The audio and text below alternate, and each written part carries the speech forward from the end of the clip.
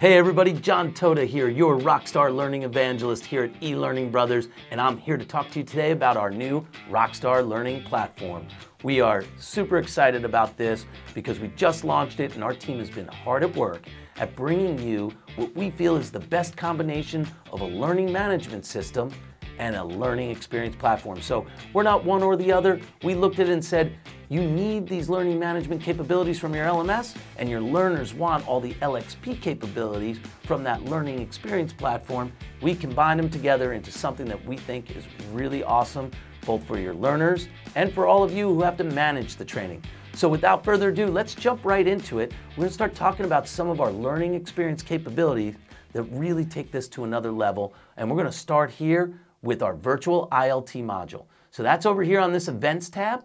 When you click in here, you'll see for the first time, we now have a live calendar of events going on, managed inside of the Rockstar Learning Platform. So when we built our virtual ILT module, we said lots of people have had instructor-led training modules for many years. That's not what we were trying to deliver. Of course, we've got that, but we also know that today, more of these meetings are going on virtually than they are in a classroom. So we needed to develop something that could centralize all of these virtual meetings that are going on all across the board in different platforms. If you take a look here in the tile view, we're now centralizing meetings regardless of the platform.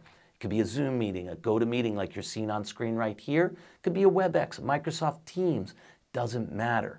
The key is if there's learning context to these live events, which today there oftentimes is, we need to be able to centralize it to one location regardless of the platform, give you the ability to put it inside of a larger learning context, slip it right inside a curriculum with your on-demand training, and most importantly, give you some confirmation code capability so that your end users can enter in the code and get credit for attending these live events. That's one of these things that no one really thought about when we had to move to this virtual world with all of these tools. Zoom, GoToMeeting, WebEx, they weren't designed to give you credit in a learning context for attending these meetings. They do a great job of making it easy for us all to meet virtually like that.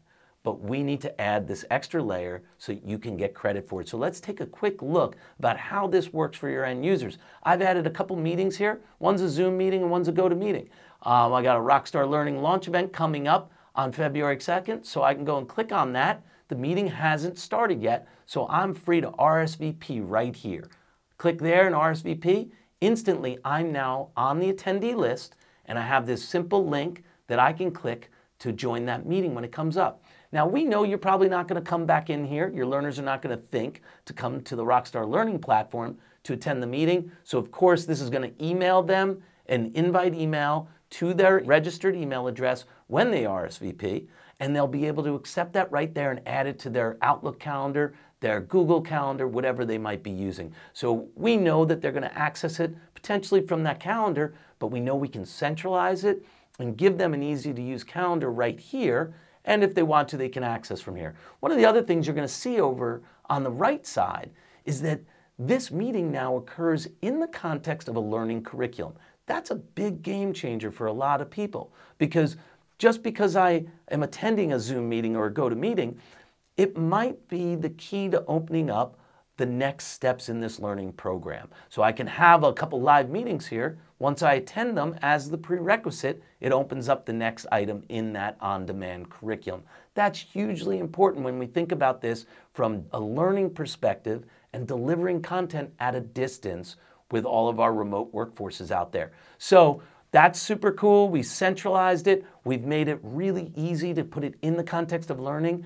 And now we're just going to go back to that main screen where I can click on the events.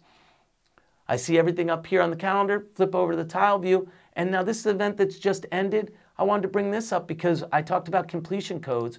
Right here, I can enter in the pre-established completion code that the instructor gives out during the meeting.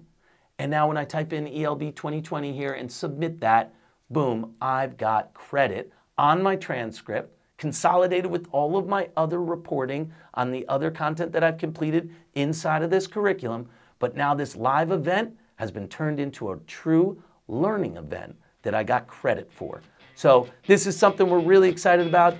Get in here, start playing around with it today, centralizing meetings to one place like this and giving you the ability to get credit for it and to have it as part of something larger, like a full learning curriculum. This is what we're trying to strive for. We're excited to hear about it and all of the successes you're having with it. So definitely let us know and tune in for our next episode where we're going to dive into boards.